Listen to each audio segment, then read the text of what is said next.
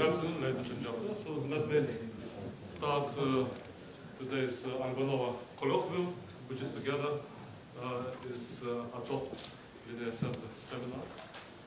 And today we have a distinguished guest giving this seminar, Professor Chinlon. I will give you a brief background of our guest. Professor Lin, he got his master's from National Taiwan University and PhD from Berkeley. Then he worked long years at Bell Labs and Bell Core and the Taiko R&D divisions. So it was 25 years working on fiber telecommunications, nonlinear optics, and all systems which are now installed in the real world and provide us with all this global internet and all volumes of which it does. So light, fiber telecommunications are all united. And Professor Chinlon was working at that time when all this stuff was developed.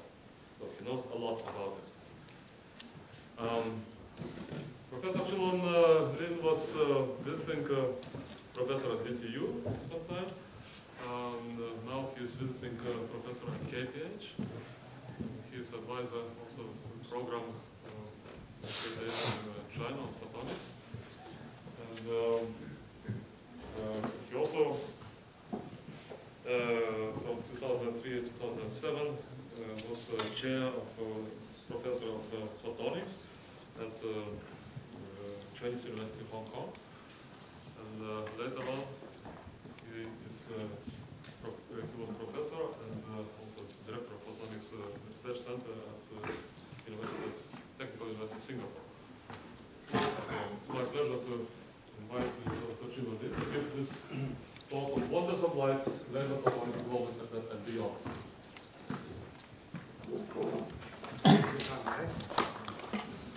Thank you. Thank you for the introduction. It is my pleasure to be here. And I visited Stockholm quite a few times in the past. And this is the first time I spent more than a week in Stockholm. And thanks to Austin of KDH, whom I know many years ago when he was still working in Ericsson Research Lab. Okay, the topic of my talk is the wonders of light, laser photonics, global internet, and beyond.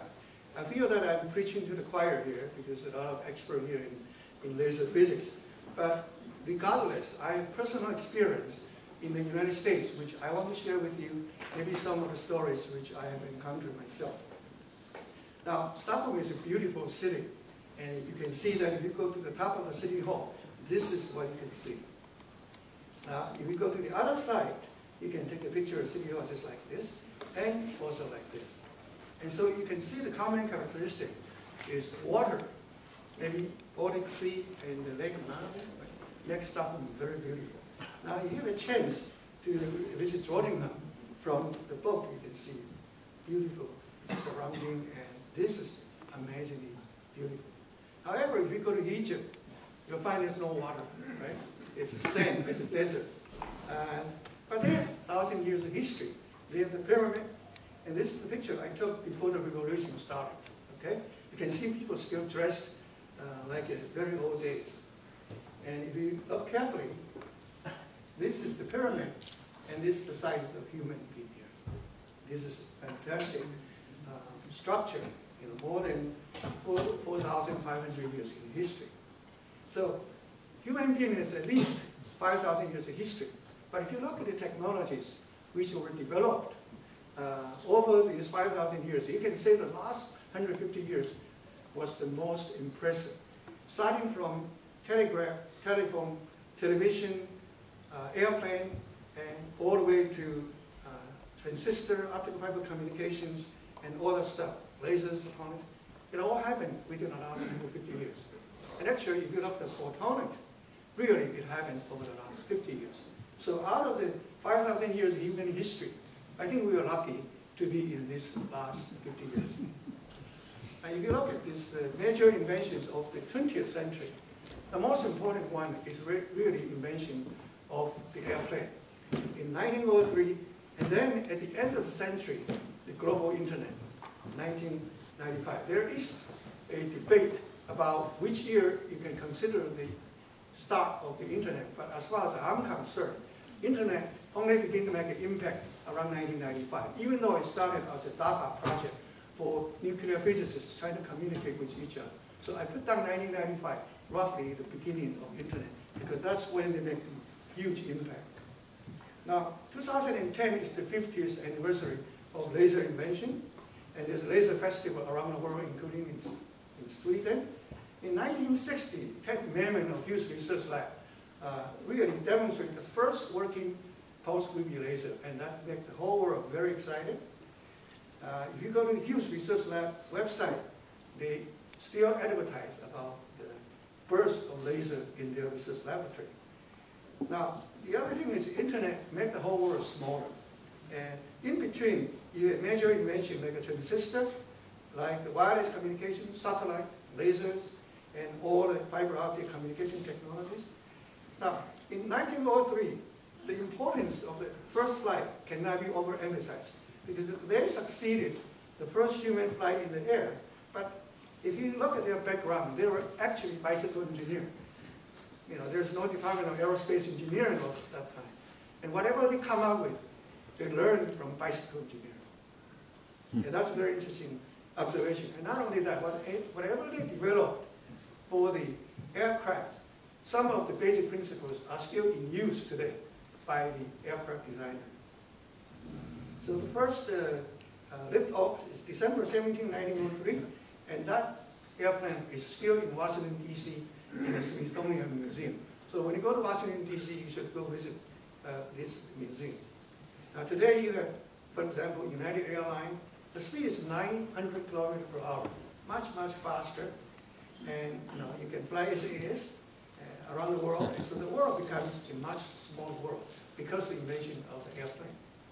Now, Airbus has the A380, which is began to use about a couple of years ago. I was lucky to have a chance to take one of these between Singapore and Hong Kong. Now, just recently, Boeing announced the successful delivery of 787. And this is called the Dreamliner. And it was the first delivered to a Japanese airline company. It's called All Nippon Airline. Nippon means Japan, Japanese. And at the news conference, you can see so many people want to see this Dreamliner. Now, we need to give credit to Howard Hughes, being one of the pioneers in aircraft design after Wright brothers' invention. Howard Hughes started a Hughes Aircraft Company and Hughes Research Lab, which demonstrated the first laser operation. And not only that, Hughes later on has a space and communication division, which actually developed the space probe and the rockets, and later on acquired by General Motors and Boeing Company. Now recently, there is a secret Cold War space program revealed, and you find that there's a big spy satellite developed by the defense industry in Los Angeles area, and that was partially responsible for the success of US against Russia in the Cold War. Okay. Now, in addition, Hughes has a Hughes electronics system which developed the first direct TV, allows you to watch BBC and CNN around the world in real time. And so we should give Howard Hughes credit for starting the Hughes Aircraft Company. He himself is enthusiastic about the design of aircraft, and he actually ran into accident so many times. He's lucky that he didn't die of the test flight. But he's a playboy. There's a movie about him. He played around with a Hollywood movie star. Okay? Very interesting. Like you can go to Wikipedia and read all the detail about it. But the other important laboratory or institution he set up is the Howard Hughes Medical Institute. And that is one of the premier supporting funding organizations in the world for most advanced medical research. Okay, so Ted Merman announced the first pulse-UV laser action in 1960, and that triggered all the activities in the world. But 2 years before, Bell Labs, Arthur Shallow, and Charles Thomas actually has the idea of the optical measure, which is the same as the laser, and they actually were the first to publish the principle. So when Nobel Prize was announced 4 years later, in 1964, Ted Naiman was not in it, but the two Russians and Charles Tines who developed the maser theory years earlier. In 2010, which is 50th anniversary of laser invention, Charles Tines, 95 years old, he's still alive today, so today is 96. He was interviewed, and but 5 years earlier, in 2005, he was 90 years old. So UC Berkeley Physics Department gave a special celebration called the Forum for Symposium for Vision for Discovery, inviting Nobel winners in the photonics area to attend. At that time, he was 90 years old. So people think it's early now, we should give him a celebration. Otherwise, it might be too late, right? He didn't realize he's still alive today. And he toured around the world in 2005, including Korea, China, and Taiwan, and Hong Kong. I was in Hong Kong that time, because I'm the photonics director, center director, so I was invited to have dinner with him and have a picture with him. And his mind was still very clear. The only problem is when he gives a lecture, he uses new grad, and he doesn't know how to use PowerPoint. Okay. So, look at this. 50 years of laser invention out of 5,000 years of human history. So I think you and I are very lucky to witness this and benefit from the laser invention. And then, of course, optical fiber communication was started because people want to use optical carrier. It's a laser line, uses a laser to carry the information. And Charles Kao received the Nobel Prize in 2009 for the work in optical fiber communications. And the two co-recipients were the scientist engineer at Bell Labs. One is Bill Boyer, and the other one is George Smith. And Bill Boyer used to be my executive director of Bell Labs a long time ago. I was very happy for him when he got this Nobel Prize, because he's already 85 years old. Anyway, you can see the ceremony in physics. I think it's number one on the list, right? So you have Charles Kao, Bill Boyle, and George Smith. Yeah. You see the Nobel Prize from your royal family, and receive the award for his work in 1966. This was done in United Kingdom in Standard Telecommunication Laboratory, Harlow. Okay, so when he got a Nobel Prize, the British said a British scientist received the Nobel Prize. The Americans said American scientist received the Nobel Prize, while Chinese said a Chinese received the Nobel Prize. Okay, unfortunately, when he received the Nobel Prize at age 76, he already developed Alzheimer's disease. So he really couldn't give a clear lecture for the Nobel lecture, so his wife actually delivered the lecture for him, and we all know about it, right? And this is the lecture prepared by Mrs. Kao on behalf of Professor Charles Kao. But the material is actually prepared by my friend in Hong Kong, okay? And Chinese University of Hong Kong is very excited about this. They have a big celebration. They set up a special auditorium, special collection of the items for all his prizes. He donated to Chinese University of Hong Kong. So you go to CUHK, you can see all the prizes he received, including Ericsson Prize, long time ago. Now, Chinese University of Hong Kong is a nice place, one of the most beautiful campuses in Hong Kong, and like the busy city center, which the image of Hong Kong, you would think. So here you can see the mountain, the building, and a beautiful Total Harbor. Anyway, I was in Hong Kong and invited Charles Kao. That time he already retired from his position as a vice chancellor or president. And invited him back to share his experience with a student, and we had a good time. At that time, his mind was still very clear.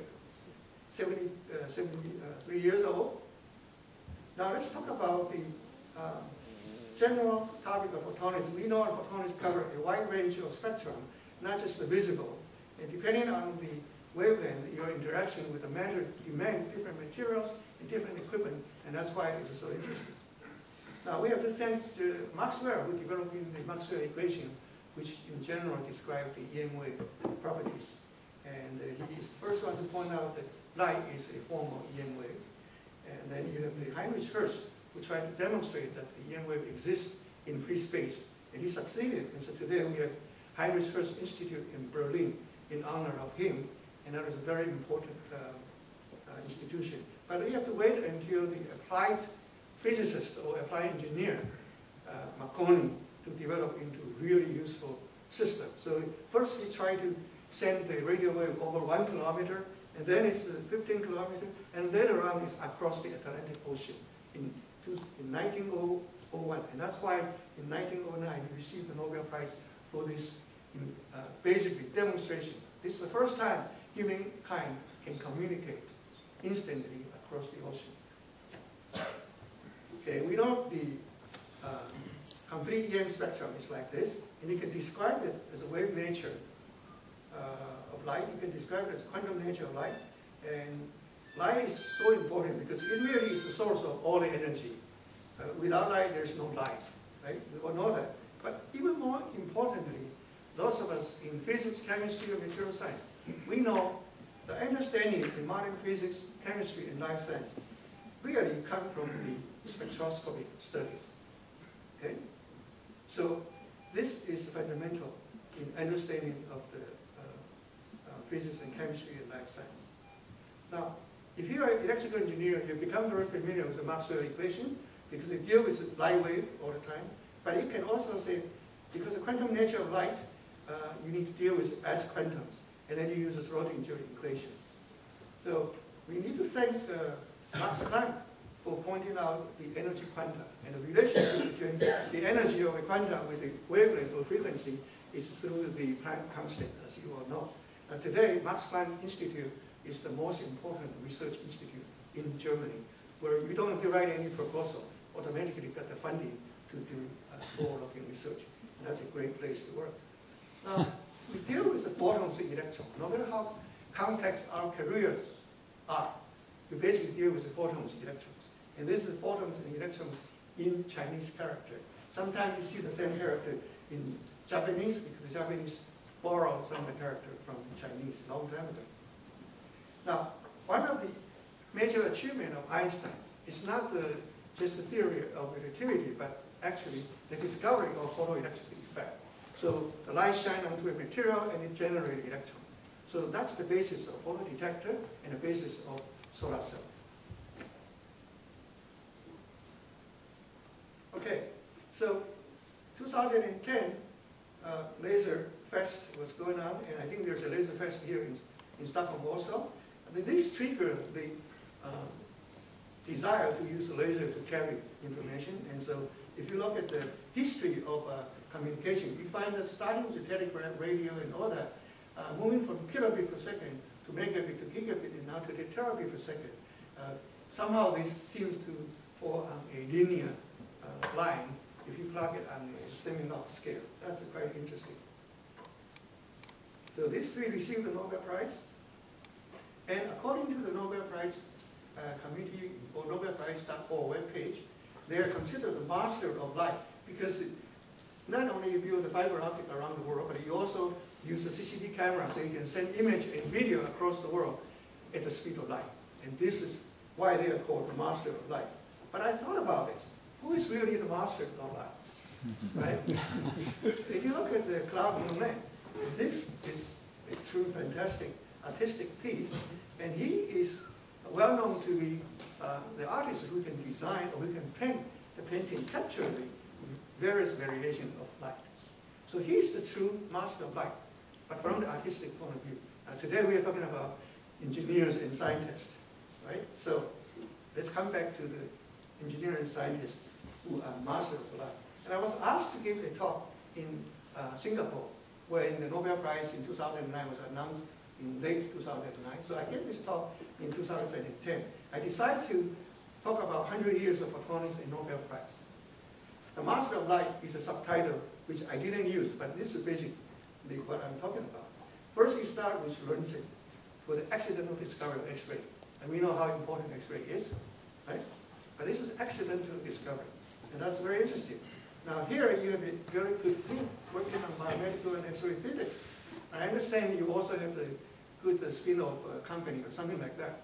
So this is quite amazing. You know, over the last 100-some years, and today you still find very interesting research work here and benefit especially the biomedical industry. Now in 1907, you have the Michelson, who received the Nobel Prize for high precision optical instrumentation and the measurement of the speed of light. 1915, you have the Bragg and Bragg. It's a father and son. Right? How many of you work with your father and expect to get a Nobel Prize? This is still historical. And he received the Nobel Prize by really working with his father and making good contribution. He was born in Australia and then trained in Cambridge University. So you go to the Nobel Prize webpage, you'll find it's still the youngest Nobel Prize winner. So the motto here is, if your father is very good, you better listen to him. Now, in 1918, Max Planck discovered the energy quanta, and then you have 1921 is Albert Einstein, as I described already, and then 1930, very important, is the first Asian physicist called Raman. Now, Raman is coming in India, but now everybody talk about Raman scattering, Raman spectra, still in the Raman effect, and this is a very important signature for the property of the matter which the light will interact with. In 1933, Nordita and Paul Dirac received the Nobel Prize related to quantum mechanical theory. Now, in 1956, Nobel Prize was awarded to Bell Lab scientists. Here is Shockley, Bardeen, and Britten. That's a Shockley, that's Bardeen, that's a Britten. For their work in 1947, invention of the first transistor. Now, this is extremely important. Without the first transistor, we don't have microelectronic industry. We don't have IC, we don't have microprocessor. I would not have this netbook computer. And you don't have the digital watch, which costs $10 billion. Okay? So this is extremely important. But at that time, AT&T was a monopoly. So by the nature of monopoly, they can charge money for making profit, but they cannot charge the patent. So they don't make money from this transistor patent. So Shockley went to Silicon Valley and started really the Silicon Valley, started the semiconductor industry. The interesting thing is, not only these three received the Nobel Prize, but Bardeen, here, this is John Bardeen. He is the true theoretician among the three. He actually is the first person to receive 2 Nobel Prizes in the same field. This is the BCS theory of superconductivity. This is Bardeen, University of Illinois professor, with his postdoc and student. So sometime if you find the right professor, you have a good chance of getting the Nobel Prize, if you listen to him. Okay, who else got the 2 Nobel Prizes? Madame Curie. If you go visit Nobel Museum now, right now, feature Madame Curie. And she got the Nobel Prize in physics with her husband. And then later on in chemistry by herself. There's another one who received 2 Nobel Prizes, and that's Linus Pauling of Caltech. Received the chemistry Nobel Prize, and later on received Nobel Prize for peace. Okay? Peace Nobel Prize. Okay, the laser work started in Bell in 1958, and then 1964 he received the Nobel Prize. And in 1971, he had Dennis Gable, who developed the holographic method. So this is the beginning of holography and hologram. But it is to wait until laser technology is applied to holographic techniques to make it really useful. Then later on, Shalom, Arthur Shalom, who worked with Torrance on the laser, he never got a Nobel Prize for that work, but later on in 1981, instead of 1964, 1981 received the Nobel Prize for optical spectroscopy using laser. So he and Blumbergen, at that time he left Bell Lab and went to Stanford University. And Blumbergen worked at Harvard University Applied Physics Department. They received the Nobel Prize together, and here you have this Swedish professor, I don't know him, in Uppsala University, received Nobel Prize for the high resolution electronic spectroscopy. Then 1997, Stephen Chu of Stanford, together with these 2 other laser physicists, received the Nobel Prize for using laser technique to cool the atoms. Now, he was actually working at Bell Lab when I was at Bell Lab. And the laser cooling and laser trapping technique actually was developed by Dr. Arthur Ashkin, who was my department head. So I feel pretty bad that he did not get the Nobel Prize together with Stephen Chu, because the technique itself is very sophisticated and very delicate, and that should have been part of the Nobel Prize consideration. So those of you in the Nobel Prize Physics Committee, I welcome you to talk to me afterwards. Arthur Askin should have been a co-recipient because the laser trap and laser cooling and laser technique developed by Arthur Askin 10 years before Stephen Chu came to Homedale and used it as a tool were extremely important. Okay, and then in year 2000,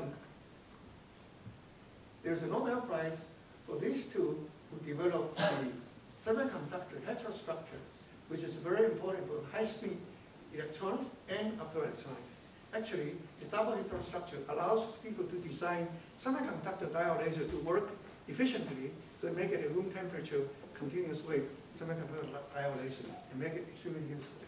And here is the IC inventor, Jack Kirby, received the Nobel Prize for IC invention. But he's a co-recipient, Dr. Bob Norris of Intel, at that time already passed away, even though everybody recognized they are the co-inventor of integrated circuit, right? So somebody from Intel didn't get the credit because he died too early, I think 64 years old. So the motto here is in order to get the Nobel Prize, you cannot die too young. Okay, and then you have the Nobel Prize awarded to global work on quantum optics, and these two including Professor Ted Hench, ultra-high resolution spectroscopy, laser spectroscopy, and also optical frequency generation. What's interesting is Shao went to Stanford from Bell Labs, and Ted Hench was actually his postdoc. He was under a NATO postdoc program. So we should thank NATO for providing such a program. And he did such a good job in Stanford. So he actually moved from postdoc to become assistant associate and full professor. He could have stayed in Stanford for a long time, but he decided to come back to Germany. And the problem for Stanford is now when you get the Nobel Prize, it's already a Max Planck Institute credit. It should have been Stanford University because most of the important work was started at Stanford. Okay. And now 2009, we have these three guys in optical communication and CCD. And if you look at 1909, exactly 100 years earlier, Marconi received the Nobel Prize for wireless telegraphy. So actually there's 100 years in between, exactly 100 years, from wireless to broadband optical fiber communications. And this is Marconi. And Marconi is related to Ericsson because Ericsson acquired Marconi about just a few years ago. And Bell owned the laser patent, but never make money out of that. And this is the Bell Lab in Murray Hill. That's where a lot of lasers was invented. This is 1961, just 1 year after Ted Mayman reported the first ruby laser. The first helium-neon laser working at the infrared wavelength of 1.15 micron was reported. That's a high-gain line, but then people were more interested. And by the way, Ali Jawan then went to MIT. Then Alan White worked on that, and 2 years later, 1 year later, he got the first continuous wave visible laser, helium-neon laser wavelength. And that becomes the most useful laser for a long time. Now today, you can get the helium-neon laser work in the red, the green, and orange. And your high-power lasers, for example, from Siemens. And you can have different colors from helium-neon laser. Now, CO2 laser was invented in 1964 by Kumar Patel. He's an Indian guy, very aggressive guy. He was my director when I first joined. And then he moved from Homedale to Murray Hill. And later on, I guess he got a lot of publicity because that's the first really high-power laser which can cut the steel plate and things of that nature. And then you have the Bill Silvest, who developed the helium-cadmium laser in 1969. And in Scientific American in 1973, he wrote a review article about how he developed all this laser, not only helium-cadmium, but helium-selenium metal vapor laser with multiple colors. And then he retired and went to Florida. Every retiree goes to Florida nowadays. And he was a professor in University of Central Florida in Orlando. The helium-cadmium laser became a very useful laser because that's one of the first few continuous wave laser in the blue and in the UV. Can be, right now you can buy such laser and used in making DVD and CDs and laser printing, even confocal microscopy, cancer detection, fluorescence spectroscopy. Okay, fluorescence instance. So helium laser become very, very useful. Then you have the neodymium Yak laser. Now, most of you work with the neodymium Yak laser probably. Joe Goose invented in 1964 with a material scientist called Van Muter. You can see that they published in the Privates later. And the Yak laser is a solid state laser. It's not like a CO2 laser, which is a gas laser, very difficult to handle. The Yak laser is much easier to handle, and so many people want it. So Bell Lab cannot handle the request. So they encouraged Marty Cohen, Dr. Marty Cohen, to start a company called Photonics to become a company to produce Yak laser for all the demand. I know Marty Cohen well because I worked with him later on. The company still exists in Long Island, and there is such a unit in Korea, in Professor Walter Marcuse's lab. Okay? But what's interesting is they actually are very useful for industrial material processing and for marking system, and even for automobile manufacturing. So without such a laser, I think today's Toyota or Nissan cars and or Mercedes-Benz, all that probably would be much, much more expensive. And now people are moving to diode laser power laser. This is high power semiconductor diode laser. Yeah, you can use that. By the way, it's not just a diode laser, it's a diode laser fiber laser. So this is a very interesting direction in terms of practical application.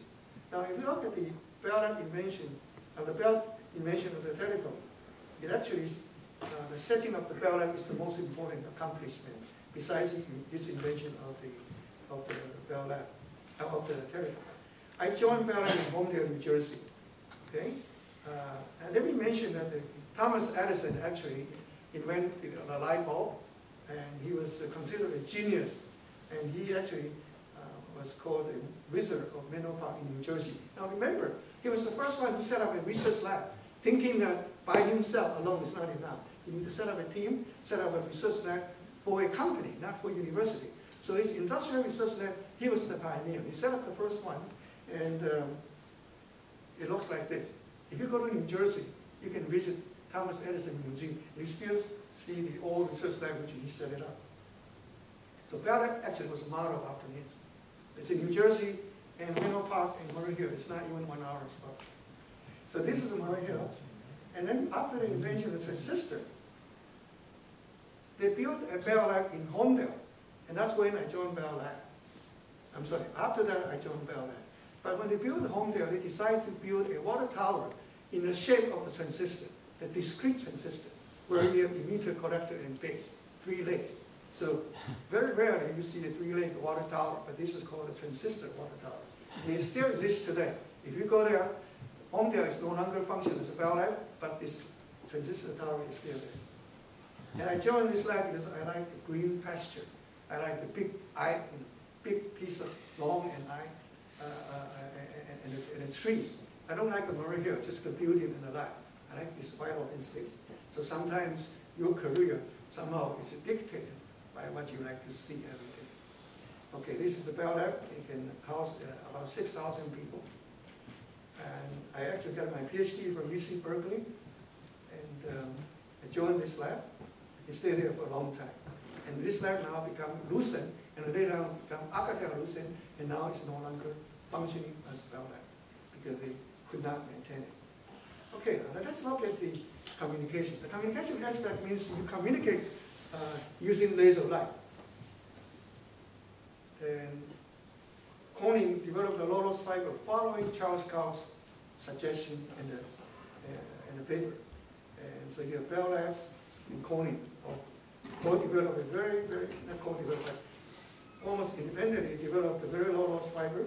And then NTT did a very good job achieving the ultra low-loss fiber and pointing out that the minimum loss is actually in the 1.55 micron region and not 1.31. And so I was working at Bell Lab, and my interest is not just the fiber loss, because fiber loss means you can send very long distance, but if the capacity is very small, it's not interesting. So I was interested in what are the parameters which determine the ultimate capacity.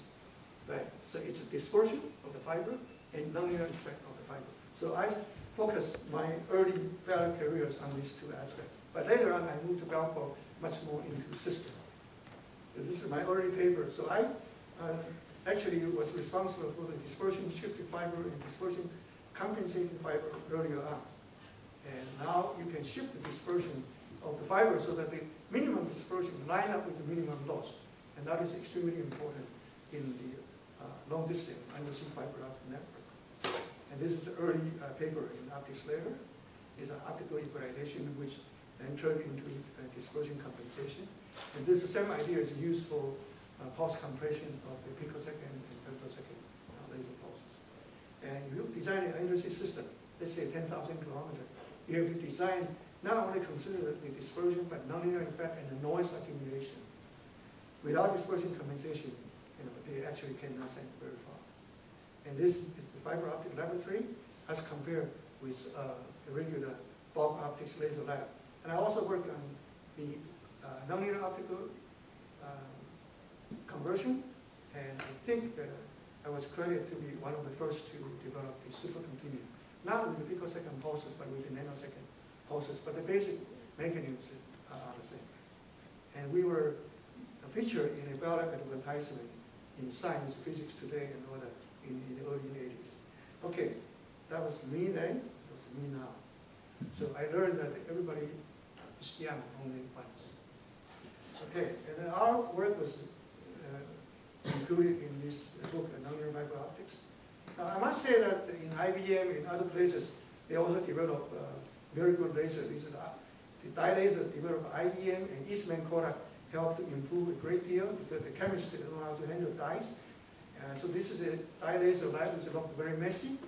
And eventually, because the bandwidth of the dye is very, very large, so you actually can use the full bandwidth for more locking and get a very, very short pulses. Because the ability to generate very short pulses, you start with ultrafast photonic technology direction.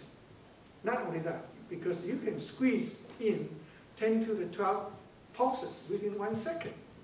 And people begin to talk about terabit per second optical communication. So that's all related. So I would think from 1960 to 1980, that's the golden age of Bell Labs. Now, argon ion laser was invented by Bill Bridge in Hughes Research Lab, and then high sapphire laser by Peter Morton in the MIT Lincoln Lab, which become very useful laser today. Now, Basel, one of the Nobel recipients from Russia, developed the excimer laser, which is much shorter in wavelength into the UV. And Blumbergen is the pioneer in nonlinear optical effect. Because when the laser intensity is very strong, then you can have various nonlinear response from the materials the laser interact with. And this is a very, very interesting field. Even as of today, so many of you are still working using this technology, whether it's the frequency generation, frequency conversion, or optical parametric amplification or oscillation. Now, supercontinuum sources become a commercial source, which you can use for all kinds of spectroscopy.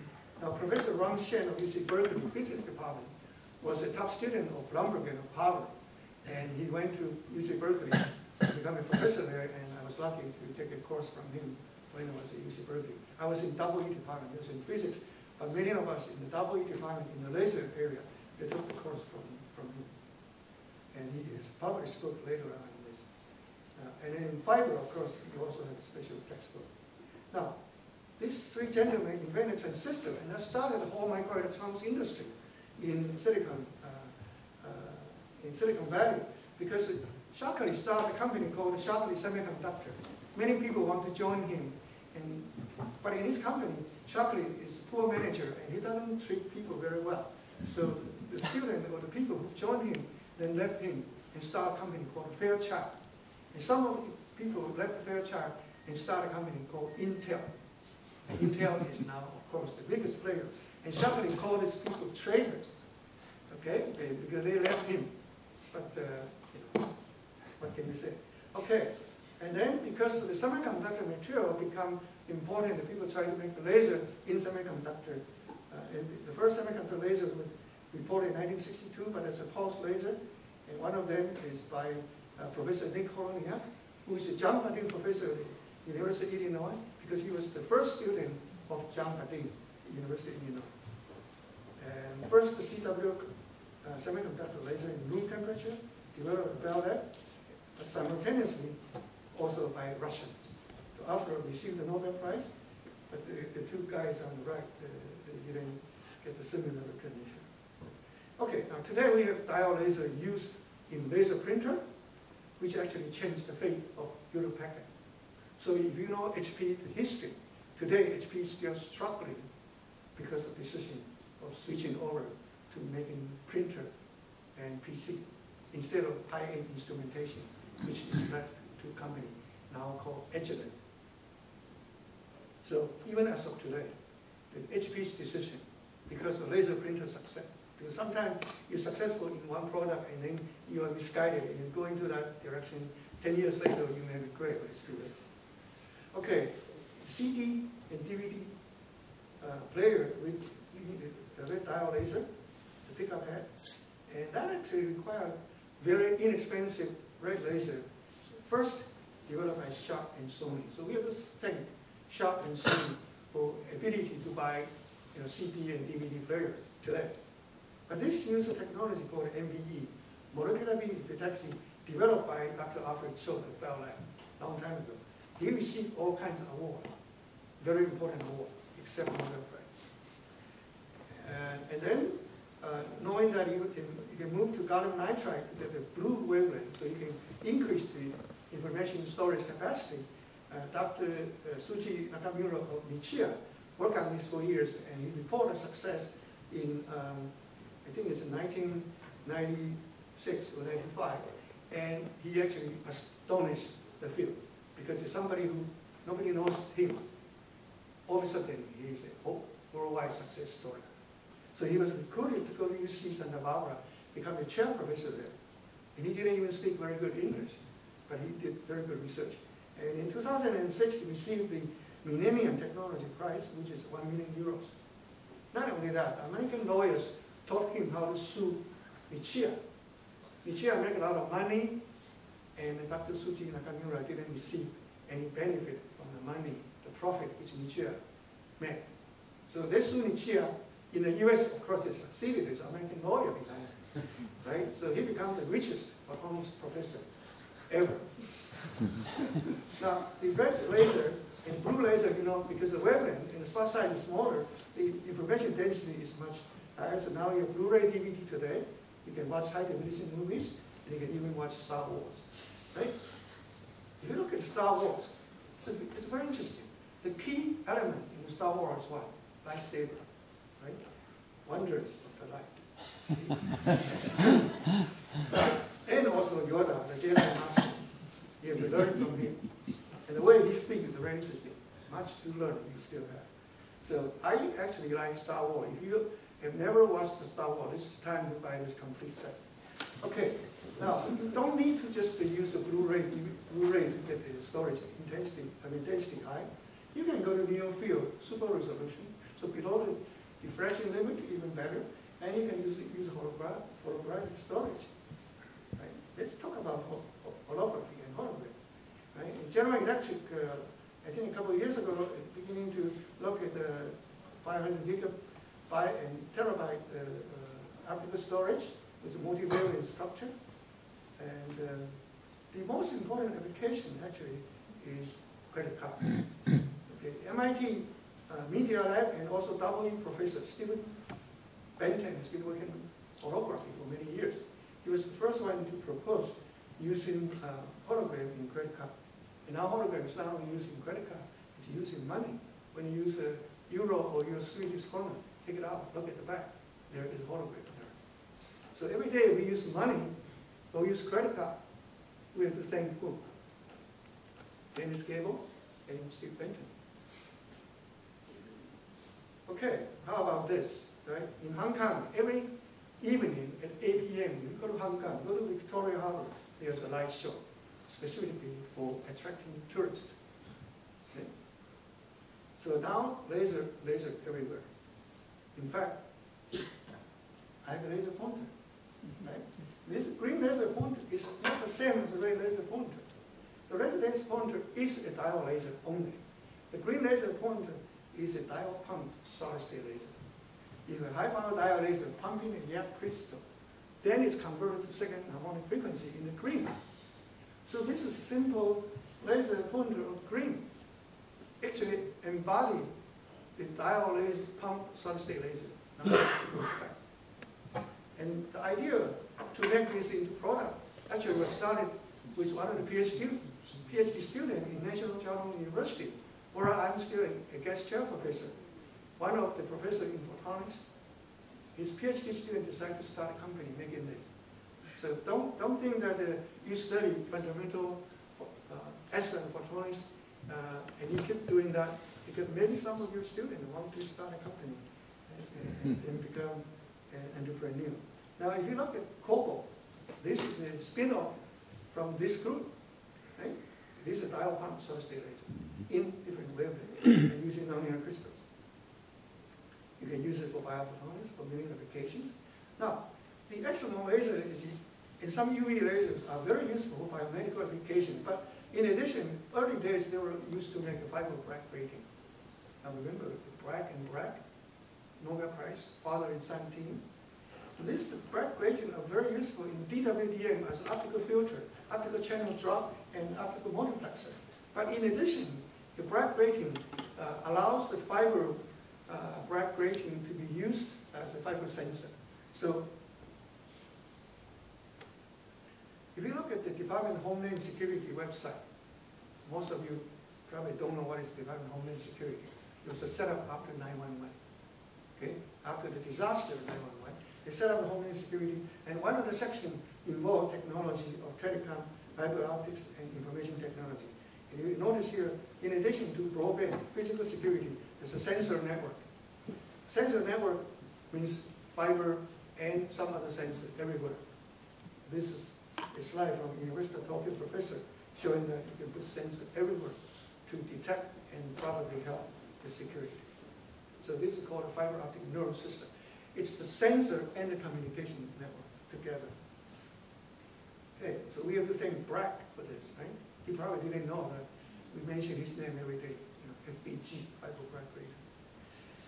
Now, the medical application of a laser is a widespread significance, and I don't have time to go into that, but I want to mention you can use it for eye surgery and you can use it to do LASIK. But I want to give you a word of caution, because LASIK is not 100% successful. Some people try to sue them, the medical doctors, or even the operation. Because if you go look at the Wikipedia under LASIK, they'll tell you that the American Food and Drug Administration expert has shown that the risk of LASIK outweigh the benefit, because there's over 150 negative reports over the last 8 or 9 years that they have bad consequences. And the reason is that LASIK removes the short-sightedness, remove some of the higher order effect, but make some of the higher order optical effect much worse. So if you happen to be one of these 140 people, it's an irreversible process for life. So better watch out.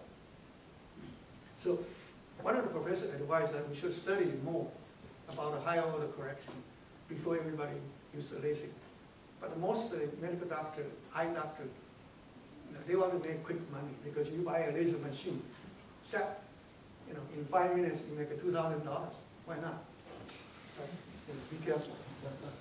Okay, now let me go on to the next topic, and then I'll stop right here. This is called smart photonics.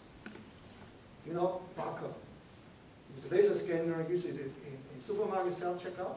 So I do that in the US, but I went to ICA, I couldn't read the Swedish signs, so I don't know how to do that.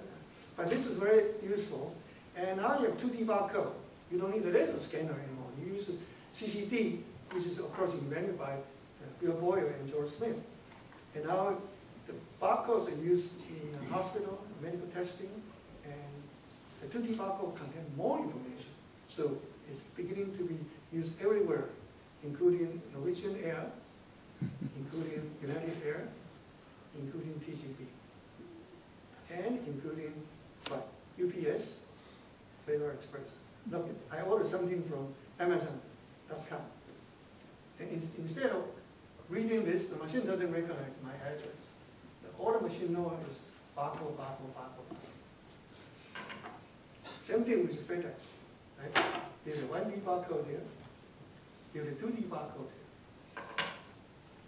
So the point here is the whole world cannot move without airplane, but also cannot move without smart photonics. Smart photonics pick up information, know where you want to go, know where you need to deliver. But then, underlying this, you need a ubiquitous high-speed fiber and wireless system, because otherwise this information cannot be sent back and forth across the continent. Okay, let me finish here. 2D barcode can also be used to connect to the internet web page if you have a smartphone. For example, you go to Denmark, Copenhagen, Rosenborg Castle. They didn't tell you anything, just a 2D barcode linked to their web page. Same thing here, you go to Nordic Museum, right here. How many of you have been there? Nordic Museum recognize that this is the brochure. The barcode is very large here, as large as Vasa. If you go inside, you see how big the Vasa statue is, right? This is interesting. So, ancient culture, ancient museum are now beginning to use modern smartphones. I'm just telling you this as an example. And this is all because of laser light. Okay, I don't have time to go through the fiber stuff, but I want to jump to the point where I can tell you that the whole world now is connected. Here. Let me go through this. Here, the whole world is now connected with fiber. In 1988, there's only one fiber in the ocean, or long haul in the fiber in the ocean. But now there's hundreds of them. In fact, there are so many of them. Here, let me show you. By AT&T, by Japanese company KDD, by French company Alcatel. And for quite a few years, we call this the three kingdoms, because they collaborate with each other and they also compete against each other. They actually build the entire global fiber optic network. And without this global fiber optic network, the internet doesn't work. And you can see the way they build it, because there's too much competition. So Atlantic, there are too many fibers. Some other area, not enough fiber. No. For example, in Africa, not enough fiber. But if you look at here, even Africa is experiencing broadband explosion. They are going to deploy a lot of fiber. And they want to deploy terabit per second. It's not imaginable 10 years ago that Africa needs a terabit per second fiber optic network, but it's happening because their internet use rate is growing like crazy because they start with very low base. Same thing in the Middle East. So this is where the growth are coming from, right? So in Africa, you can come by and we still need the wireless. Same thing here. So when we look at the Nobel Prize award to Charles Cow and Bill Boyle and George Smith, they indeed are the master of light in this particular sense. There's the internet, and the internet really travels in the ocean. Remember, under the ocean, all your email, all your Google search, all your Facebook, all the signals goes out as a form of laser light. Maybe 100 gigabit, even a few hundred gigabit per second in the channel. Your traffic is merged with many other people's traffic. But with the other speed of light, every Google page you turn to, you have to wait for 10 seconds or 1 minute. Would you use it? You would not. Okay, so it looks like you can just connect wirelessly or wireline, connect to the globe, and you get the information. So you have Yahoo and Google, you can go to Facebook, and you can search all the information. For example, I know I searched the beautiful Stockholm archipelago, and it gives me all the information in how many seconds, not even 1 second. Of course, their server is very powerful, but to send this information to you requires this global fiber optic network. Right? Beautiful picture. Not just Google. Remember, there's another company called Bing.com. It's the same thing. Okay, now, many people wanted to buy Encyclopedia Britannica Long time ago, I wanted to own a set. I couldn't afford it, so I bought the workbook, which is, I think, is much better and not so expensive. But look at here, it costs $1,500, and in English only. You go to Wikipedia, it's in multiple languages, and it's free, and it's updated. You have Kindle ebook. You can read a complete encyclopedia, a complete Shakespeare for less than $1. It's not possible with print. And you can read color book. It's in Nook. And recently, just yesterday, Amazon and where else the Kindle Fire. That's a tablet PC. So in the future, nobody wants my PC. Nobody wants your PC. They want a tablet PC, which looks like iPad and it's more powerful. Okay, this is iPad, and this is the high definition on-demand movie services where you can watch tons of movies. And that's the problem. You can watch too many movies. And it's 3D. Okay? These are 3D movies coming out. So even AT&T need to provide services for 3D football game. Okay? I mean soccer ball game. By the way, AT&T used to be called American Telephone and Telegraph. You cannot get the telegraph service anymore. So AT&T now, official name is AT&T. It's not spelled out. But you can interpret it as American Telephone and Television. And look at the Optical Societies of America monthly magazine. In February, they talk about 3D TV and movies. Now this is the Optical Society. We used to design lenses, telescope, images, and now we're talking about 3D movies. So you can see the impact of this growing global internet. And there is a slide which shows the future of TV is the future of Intel. Intel must deal with video because by year 2013, 90% of the web traffic will be video-based. Right? And all this travel below the ocean. So whenever there's an earthquake, there might be a problem. When there's a tsunami, there might be a problem. It happened in Taiwan. I don't have time to talk about it. So let me conclude by saying that from the days of ancient Egypt, where pigeons is the telecommunication means, to the telegraph, to the telephone, to the television, this is a long story. And it only happened really over the last 50-some years. And you have fiber around the globe and allow you to do all this, including real-time video presence type conferencing to your living room. So everybody trying to build up the network to 100 gigabit. But I must conclude by saying the most important physical constant that we know is really the speed of light. If God designed the speed of light 100 times slower, we wouldn't have the global internet today. Okay, that's it. Thank you.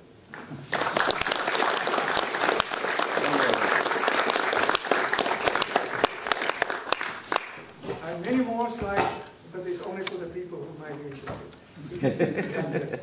Thank you for a nice presentation.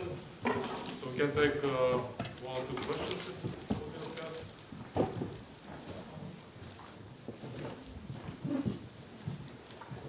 Sorry, I went over. Okay, in this case, let's thank our speaker once again.